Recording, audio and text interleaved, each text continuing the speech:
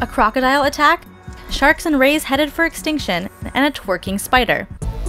That and more in this week's 2-minute roundup of nature news. That is so awesome.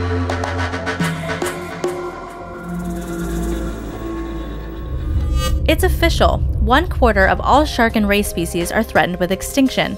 That's according to the IUCN, who conducted the first ever global analysis on these species. The report says sharks, rays, and chimeras are at substantially higher risk than other groups of animals. The most dramatic depletion of these creatures can be seen in the Gulf of Thailand and the Mediterranean Sea. Sharks are vital to the ocean ecosystem. Without them, the system will collapse. Japan's annual dolphin hunt has come under fire again this year, this time with U.S. Ambassador to Japan Caroline Kennedy joining the protests. In a tweet, Kennedy said she was deeply concerned by the inhumaneness of drive hunt dolphin killing. Japan's dolphin hunting tradition was catapulted onto the world stage after the release of the 2009 Oscar award-winning documentary, The Cove.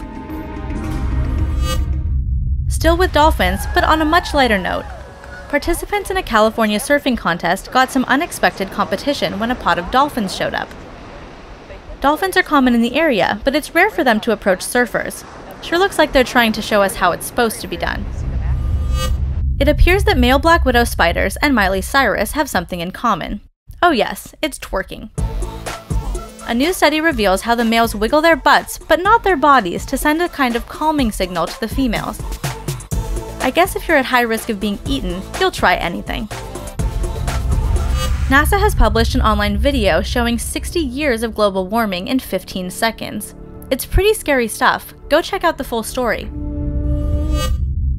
A South African man is recovering after being attacked by a crocodile.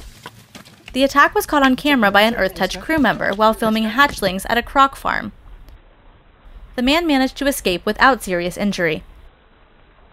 You can watch the full video and find out more if you head on over to our website. Any comments? You can get a hold of us on Facebook and Twitter.